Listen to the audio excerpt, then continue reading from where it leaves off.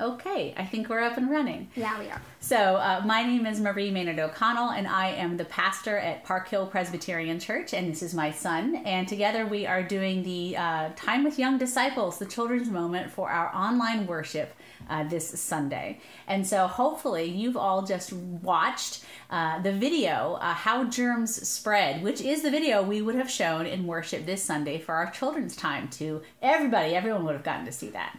And so now I want to talk about why we would have been showing that video in worship this Sunday. Do you have any questions, Kevin?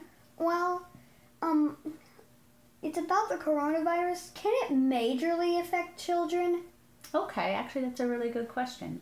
What they're finding is that the coronavirus is not as serious for children as it is for adults over the age of 60. Okay. And for anybody who already has a pre-existing health condition. So if someone is already sick, especially with like a lung sickness, it could make them very sick. For people who are pretty healthy, like you and me, it might just feel a little bit like a bad flu. It comes with a cough and a sore throat and tightness, shortness of breath.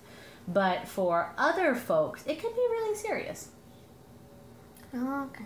What did you get from the video? Well, it mostly stuff that I already knew, but I didn't know that germs can usually hide out on gaming devices, which is why I became concerned because I am playing on my video devices a lot. I know you are. I'm trying to get him to not touch the table because it shakes.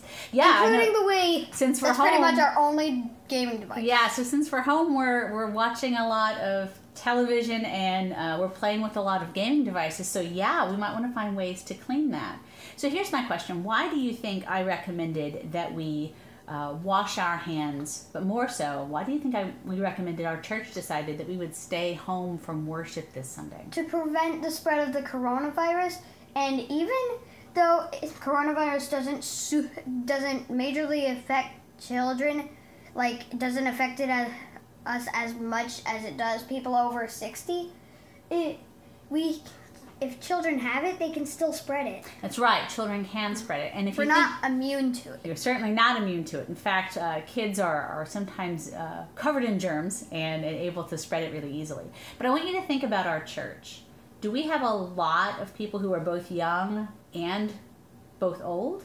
Oh, yeah. So what that means is that could be a chance for some of us who are young to be sick with the illness and not even know it, and then to spread it to people for whom it could be very dangerous.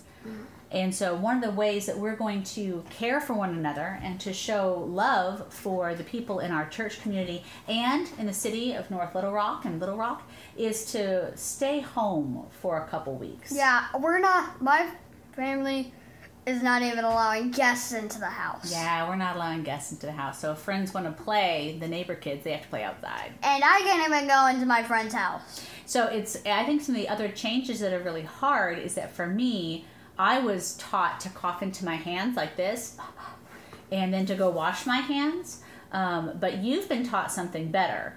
Yeah, the chicken wing. Show me the chicken wing. Well, no, show it on the screen. That's Sorry, right. I actually did have to cough. I know, there you go. And so I've learned that the new way to cough that's better, it's healthier, is to cough into the cloth at your elbow. Press it real tight. Show me how. Or in your shoulder, which is even harder. Also known as the crook of your elbow. Yes, also known as the crook of your elbow. And so that's what also, they're recommending we do. Even though you chicken wing, it's still a good idea to turn your head away from other people. That's why I was looking away. That's right. Very good. Thank you. So that's why you were looking away. Well, I don't want this video to be too long, but I wanted everyone, especially the kids, to know that one of the reasons why our church is not gathering together in person in the building this week, because is our church just a building? No. No. What makes up a church? Well, also, it has the Holy Spirit and the entire congregation. That's right, the congregation. And the congregation and the Holy Spirit are present wherever we are gathered. And so our church is meeting in their own homes this week and online. And so we're also encouraging people to take care of each other by calling people on the phone and texting them and instant messaging and asking how people are doing, because some folks might need some supplies. Not the banana phone that I sometimes do. No, not the banana phone. Some folks might need supplies, some folks might need food, some folks might just be lonely and bored because they're home by themselves. And so that's how we're going to be the church this week, is that we're going to take care of each other and look out to take care of the people who are also at home. So Kevin, thank you for helping me to do this children's moment. Will you say, everybody bye? Everybody bye!